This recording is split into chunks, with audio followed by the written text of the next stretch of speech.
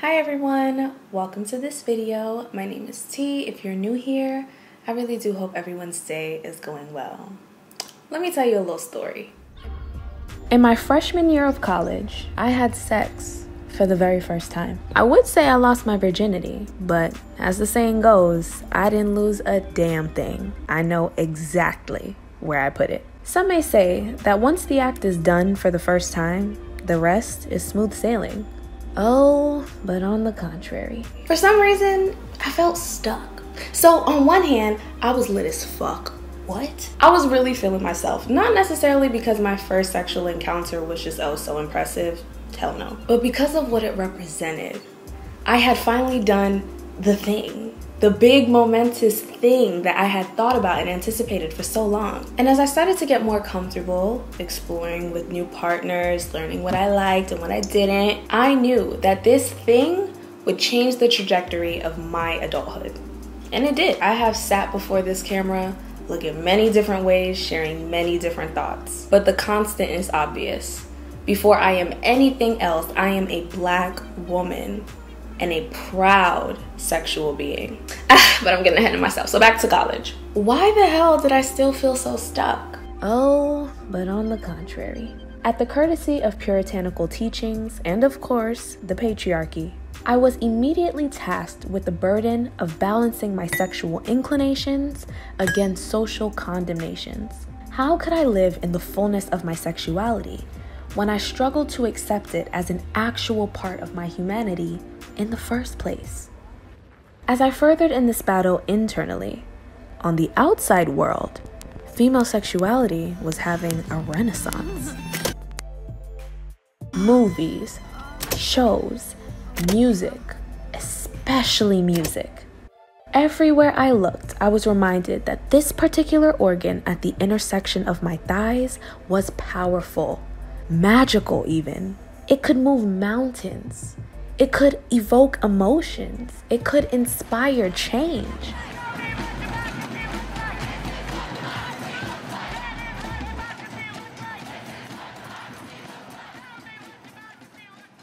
Gone were the days of disconnection from my own body. Sexual purpose and possibility were up to me to decide. Goodbye, shame-riddled vagina. Usher in the all-powerful pussy.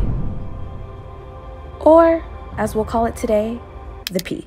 In its redefined image, performance, and functionality, I was invited to join in on the fun and shed any negativity, any insecurity, any ounce of confusion that society has taught me to harbor between my legs. Sex, especially when had or spoken of frequently and explicitly, was no longer just an activity. It was liberation.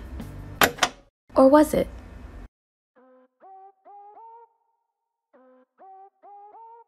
For me, Nicki Minaj is revival in pink hair and Barbie chains. She solidified her place in hip-hop, in part because she gave us Black femininity in its multifaceted glory, at a time where being a Black woman who was equal parts animated, colorful, serious, and sexual was practically unheard of, certainly not very well respected. Nicki's work brought me constant reminders of a woman's ability to view her sex appeal as a powerful instrument that, if utilized, could get her anything she wanted, including loyalty, status, and of course, money. So I'm sure you can understand my disappointment when she interviewed with Elle magazine and expressed judgment towards women who have sex for materialism or any sort of profit.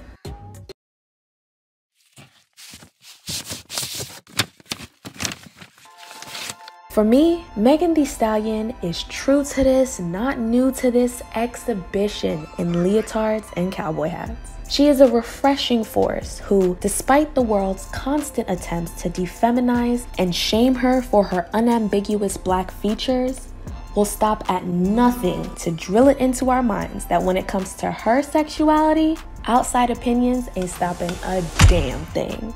If the category is sex, you better believe Megan Thee Stallion is bringing extreme skill and experience to the table. So I'm sure you could understand my heartbreak when she got on Hot 97 and chose to distance herself from the same promiscuity she totes in her music, reassuring viewers that she hasn't had that many sexual partners because she gotta keep the mileage low. Cardi B, oh my goodness. For me, Cardi B is a self-made, fun-filled firecracker in AP bust-downs and 6-inch acrylics. She came in the game with a clear message. She's never gonna fake who she is, and she is always gonna uplift those around her, especially other women. So I'm sure you can understand my confusion when she, like many female rappers, make music that consistently feeds into a competitive girl fight narrative. Who's the prettiest? Who's the richest? Who's the sexiest? Let me say this loud and clear. The mere gumption of these hypersexual performers to constantly defy sexual repression by existing in ways that Black women especially have been denied and even socially prosecuted for. It's audacious. It's artful. It's invigorating. It's the reason why I'm sitting here in this stiffy ass, itchy ass wig to begin with. And as a consumer, that is freeing just to witness. But when I truly examine the set of rules that the hypersexual market requires in order to thrive, when I truly examine the do's and don'ts, the whys and the why nots, I find a lot of polarity, dare I say, hypocrisy. I find a veneer of liberation, absolutely. A very polished and convincing veneer. But a nucleus of some values that are pretty damn ancient, and if left undecorated, could be seen as the total opposite of liberation. I swear it was just 2010 when I thought pink wigs and thick ass was gonna save the planet and ultimately redefine feminism as we knew it.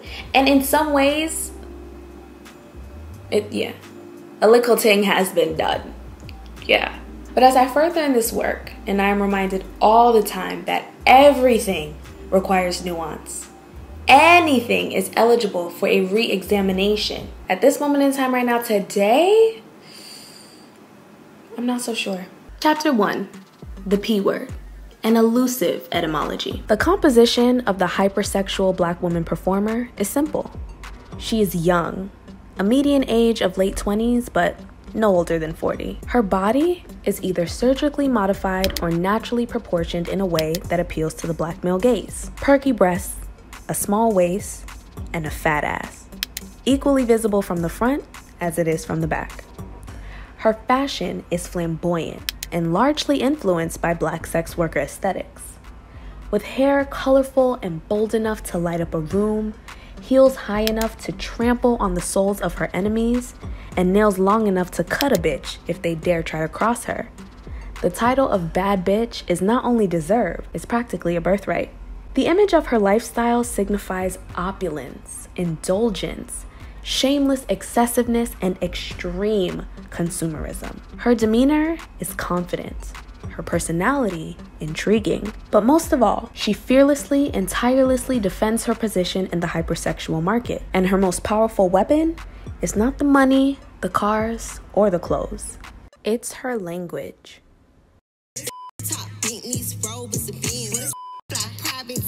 Easy. This they clean, this squeaky. Yeah, bomb, yeah, explosive. It's soaking, osmosis. They kick buckets. Oh, he coming off way too pushy. I hope he don't think he was getting this. Broke boys don't deserve. I know that's right. Green eyes envy me. Paint the world. The P word has been a descriptor for many different things, ranging from cat to coward to vulva. Merriam-Webster's second of 4 definitions for this word is vulgar usage. Noun, vulva, sexual intercourse, or the female partner in sexual intercourse. Okay. If you were to tell me to define the P word, I would have guessed vulva. Absolutely, certainly. Maybe sexual intercourse, but a female partner in sexual intercourse? I think not. Because we typically don't use the P word and woman interchangeably. Or do we? As we know, it's very common for someone to say something like, tonight, I'm getting some pussy, instead of tonight, I am having sex with a woman, or I am having sex with someone with a vagina. Now, granted, they don't roll off the tongue the same way, right? One word signifies the presence of ego, the desire to be deemed impressive, while the other, not so much. But I believe the reason why we don't say we are having sex with blank is because that's not actually what's happening.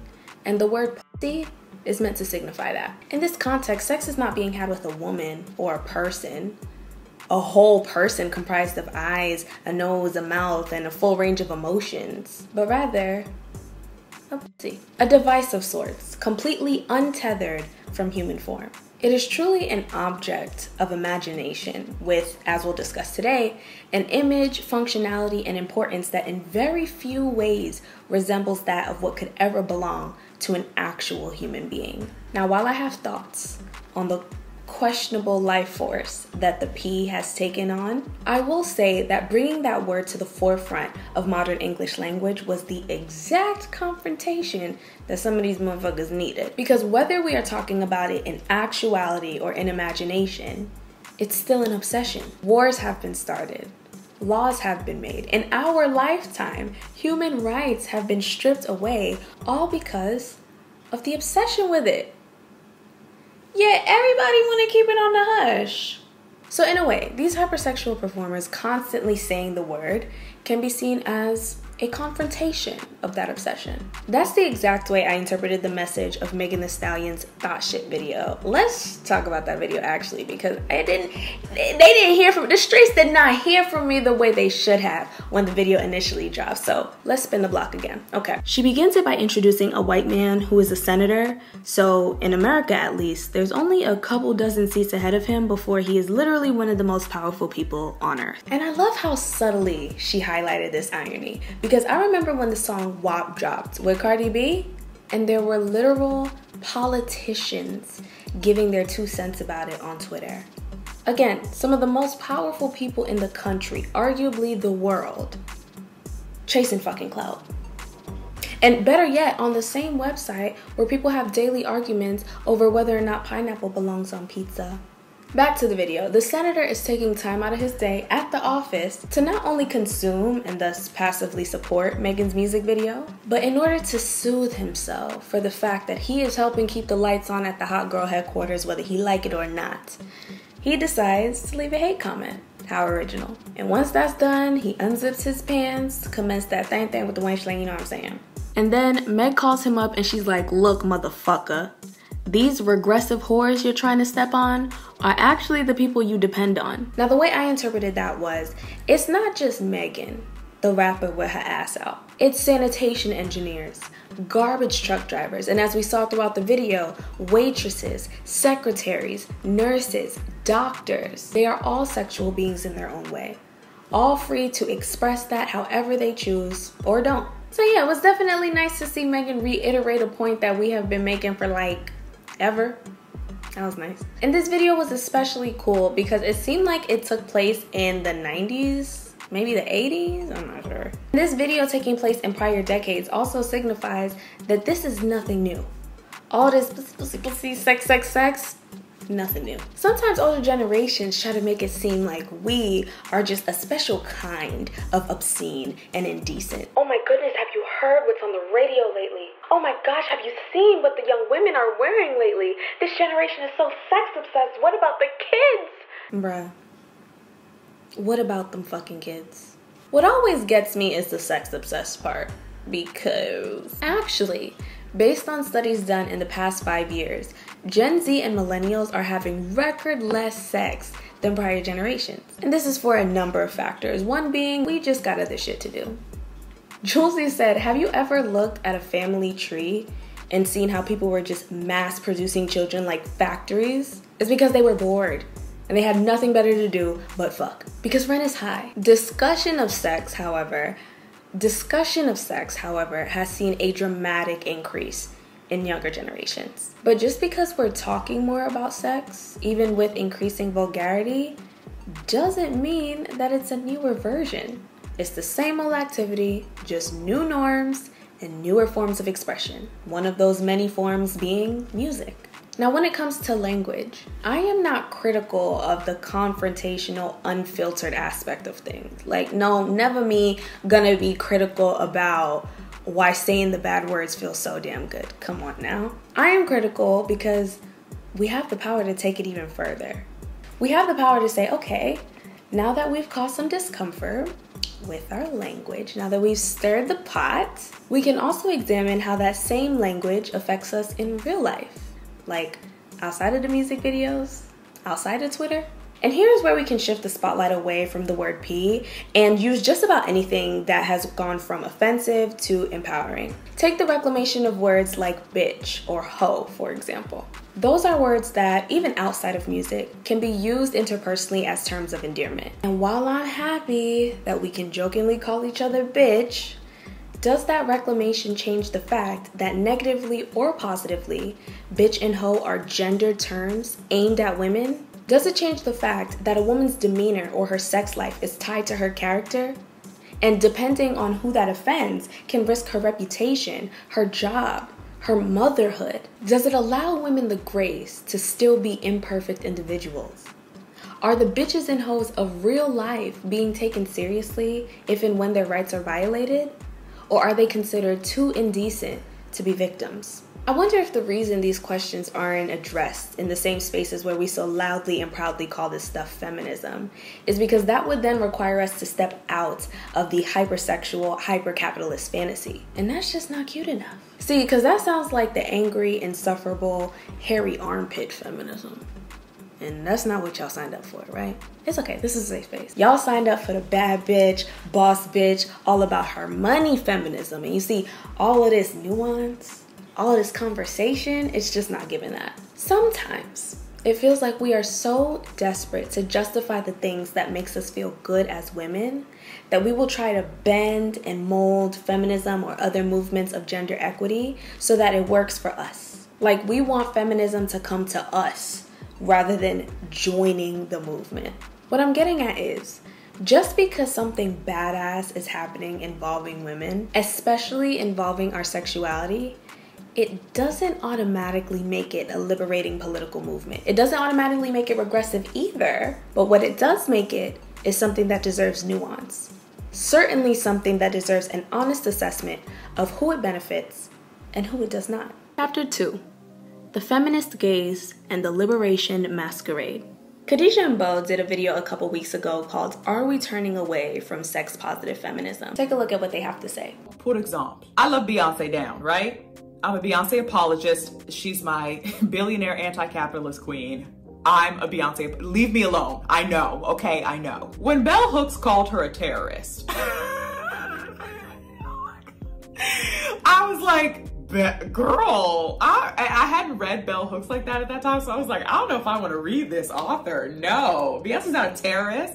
She's getting freaky. She's letting the girls get freaky and talking about feminism. We can do both and be a girl boss. Hey, but thinking back on it, I wouldn't have used the word terrorist, but I understand more now what Hooks meant as best I can. And now it's more so she was seeing what a lot of us couldn't see at the time and are seeing now, which is the women that are peddling this brand of feminism that are like the Beyoncés, or even maybe not as wealthy as Beyonce, maybe just like the Megan Thee Stallions. They can afford still to have security. They can afford to live in a gated area. They're not walking down the street with their keys between their fingers for fear that somebody's gonna try it because they're wearing pum-pum shorts because it's 48 degrees outside. Fair Celsius. Pum-pum shorts were a great example because I would consider those relatively casual attire that can be worn because they're cute and or like Khadija said, because it's hot outside. But even that simple attire could be predatorily mistaken as a sexual invitation,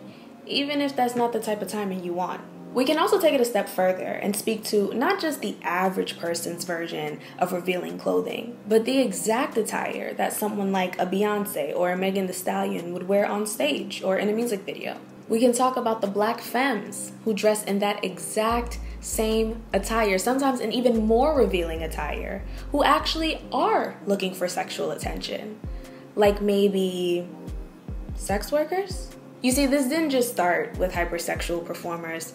The costuming of sex work attire has had the fashion industry in a chokehold for at least the past few decades. Notably, Versace's 1992 fall collection titled Miss S&M showcased pieces inspired by real-life dominatrixes, which are still being worn by big stars of today. And when we talk about more accessible fashion, fast fashion brands such as Fashion Nova and Shein have built empires off aesthetics that resemble those of femmes in the erotic workplace. We know this. But did you also know that according to Growjo.com, these two brands alone gross a combined estimated revenue of over $990 million per year? 900. Now let me ask you, how much of that do you think has trickled down to your local stripper or escort? How much of that do you think has traveled from Hidden Hills, where all these rich people be at, to the corners of Skid Row? When this fashion, which at one point sex workers were arrested for, is put in the hands of celebrities who are protected by their wealth and their class, what is it doing for the women and femmes of whom they've drawn their inspiration from? Is their safety now being ensured? And again, while the sight of one of our favorite celebrities wearing that attire does a lot on the fronts of visibility and confrontation, similar to language, does that confrontation do anything for the people who need it the most? Genuinely ask yourself, is slut shaming decreasing? Not just in how we spew it out to others, but how we harbor it internally. Or is it still considered perfectly normal for these performers to be bragging about their sexual aptitude in one breath, while protecting a reputation of angelic purity, or in the very least shaming women who don't, in the other? As mentioned by Gigi Fong in a writing called Sex Work and Fashion Are More Closely Linked Than You'd Think, quote, many staples of sex workers' lifestyle have been appropriated for fashion, so much so that many don't even think or know to credit sex workers. One of these objects are pleaser shoes, a brand of heels that cater to strippers. A symbol of eroticism, this style of footwear fully supports the ankle and feet, allowing strippers to climb poles and do floor work safely. Rapper Saweetie is one of Pleaser's celebrity fans and has worn the brand's towering silhouettes on several occasions to elevate her outfits. It is jarring then that in her song My Type, the artist seemingly distances herself from women who perform sex work. Quote, you the type that's fucking for the rent. You would thought. End quote. This has always been an especially sore spot for me, and if you've been watching this channel for like at least 2.5 years, you know. I had a video discussing this exact same thing. Would you believe that video was like 8 minutes long? What, like, sweetie, what surface was you cracking? Come on now. Anyway, this whole promiscuously modest, oxymoronic image that these hypersexual performers cling to for dear life, it pisses me off. Because be fucking for real. Why don't we just be honest and say, in the hypersexual market, it is safer for women, especially heterosexual women, to oscillate through this vulgar virgin pendulum because it allows them the grace to cause men just enough discomfort so that they feel empowered as women, while still aligning close enough with male values so that they don't die without a husband. I stand pretty firm in these thoughts, not only because they've been supported through observation, but of course, as always, through past personal experience. Do you know how many times I've heard from the men I've dated, from men in my comments, good luck getting a husband with that mouth. Because first of all, who gonna tell him? A husband. Don't ever threaten me like that ever again. Women's self-respect is a threat to male structural power. I didn't just come up with that. This is like known information, I hope.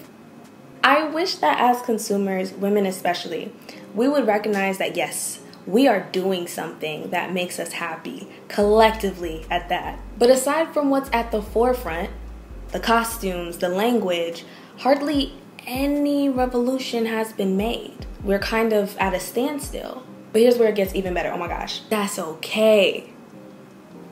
It's okay that we're at a standstill. Why? Because women's joy does not have to be revolutionary. It does not have to be political. It likely will be, but in this spot that we're stuck in, it's not due to the language or the outfits. It's not that all of that extremity is setting us back. It's the intention behind it and our inability to critically analyze that for fear of losing it. It's almost like if we can't write think pieces and make video essays about the bigger picture of singing about wet ass pussy, then somehow we're not allowed to have that kind of music and we're not allowed to feel good when we listen to it. And that's just not true.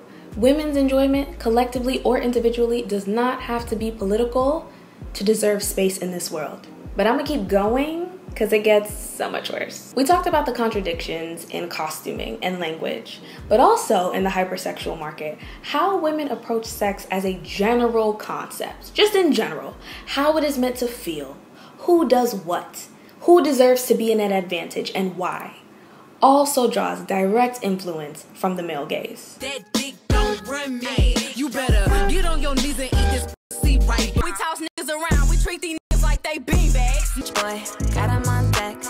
Good boy, tell a nigga fetch eye. I felt this way for a while, but I'm glad to have been introduced to work from decades ago that also supports this. In that same video, Khadija also references a writing called Casualties of the Sex War, written by Karen Durbin in 1972, in which Durbin explains that casual sex, which at that time was emerging as this new, hip approach to intimacy, was not given the sexual freedom it was supposed to give. Quote, "The fact remains, men are a necessity to heterosexual women. One sees, however, some peculiar accommodations to that heterosexuality now, primarily the stillborn attempts by women to forge these new, freer relationships with men. The old nightmarish dependence begins to go out the window as one divests oneself from the idea of marriage happily ever after. But what is taking its place? Partly, it seems, a game of imitate the oppressor. Women talk about the freedom to treat men as sex objects.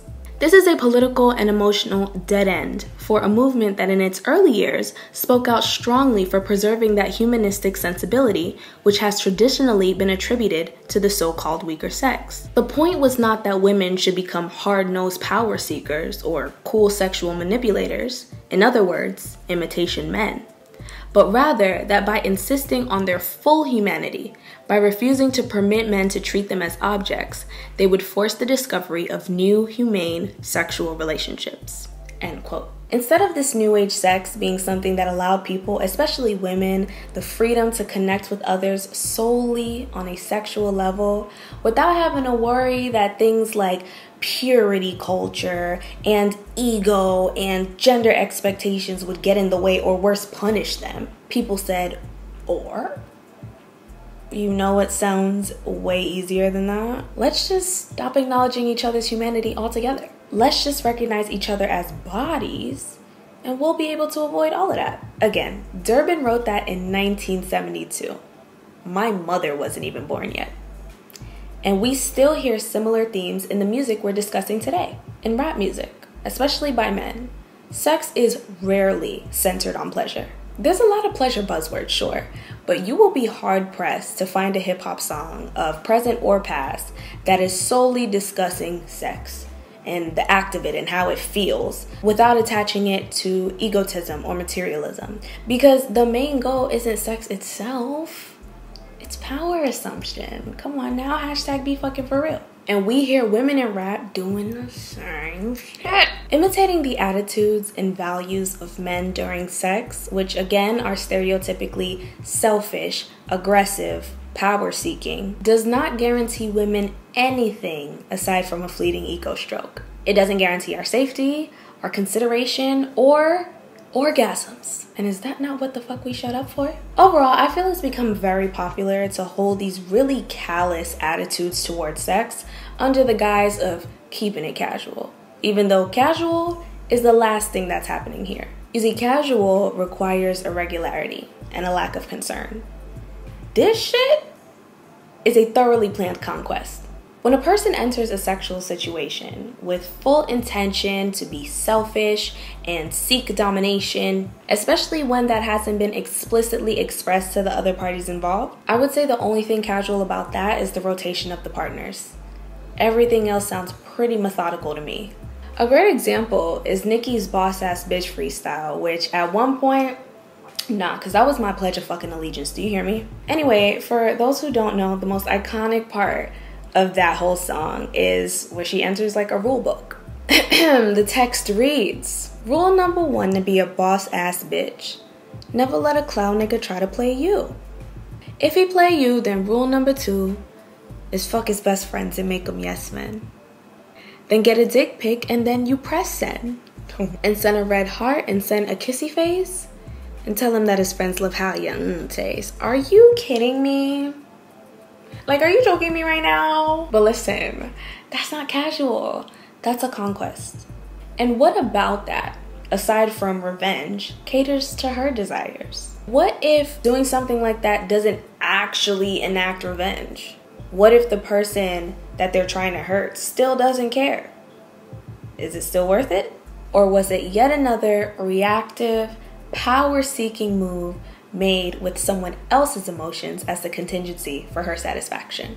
I am not at all against casual sex, as I do feel it works for some, but that requires maturity and emotional regulation, emotional intelligence first and foremost, to not conflate things like detachment and disrespect. Again, stuff like the Boss Bitch Rulebook can be very fun to say, but we cannot get it twisted. This is no political revolution, largely in part because it calls no accountability to men. Have you noticed the irony?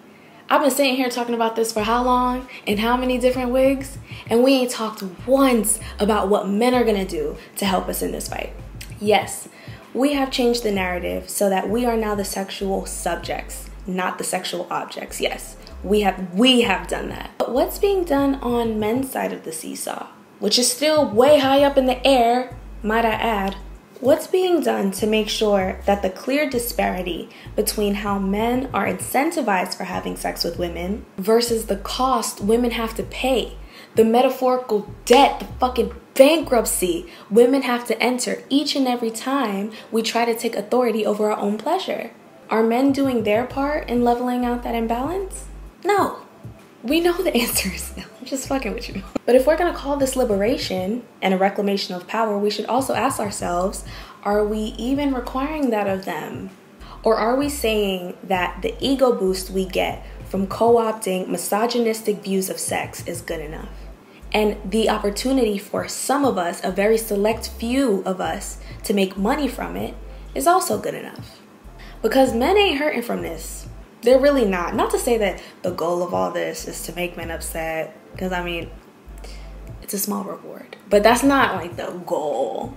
There may be a few men who disapprove of the hypersexual market, but men's structural power as a whole is not being disrupted just because Megan Thee Stallion is shaking her ass on stage. Men are likely benefiting, because if these performers are influencing a generation of women to say, look, I want it when I want it and I'm gonna get it when I want it and I'm not gonna feel guilty for it, of course men are benefiting, because who the hell else are these straight women having sex with? Lesbians, this is not our time to be funny or cute.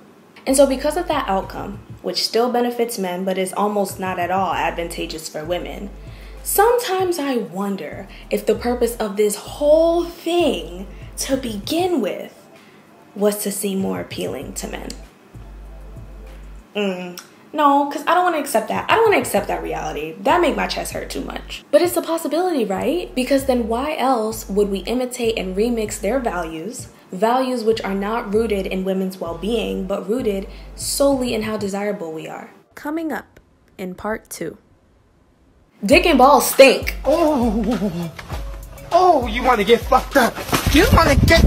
But funnily enough, when men have a stench, it's considered manly. Like, it's considered like, yeah, macho, like, fuck yeah, I'm a man. That's why I smell like this. But we gotta smell like pineapples and strawberries and daisies? But under the pressure of social expectation, people with vaginas feel compelled to distance it from just about any function unrelated to sexual desirability. And we gotta work to unlearn that. Thank you all so much for watching this video, especially if you made it all the way to the end. Let me tell you, this video is nearly a year in the making. and this is actually my 4th time attempting to record it. I first came up with this video concept in about November of 2021, and I've just now been able to articulate my thoughts. And I do still think there's a lot of room left for them to evolve, of course, but I really just wanted to give you all an idea of how complicated and delicate of a topic this was for me. But just because it was complicated and maybe even a little bit contradictory, I still had to jump on it. I still had to say what I had to say because, like, that's what we should do. It's always been my mission to acknowledge that there is complication in everything we consume, damn near everything we enjoy. And what we should do instead of running away from that is engage with it and critically examine it for a clear understanding. Thank you also to my lovely patrons. This video will likely be demonetized, I know. Look, I really try my best with the whole P and the V, but I think I've said one too many variations of sexual intercourse and genitalia for YouTube to let me slide on this one. So yeah, I'm preparing for that. YouTube might get me, but you know who else got me? My patrons. Okay, even when YouTube lets me down, y'all definitely help me see some return for my hard work, because look, I know I make it look easy and very cute, but it is hard work. So thank you, patrons. Be sure to leave your thoughts and your comments down below. Give me a thumbs up or a thumbs down, however you're feeling today, and subscribe for more content. I'll catch you in the next video. Bye.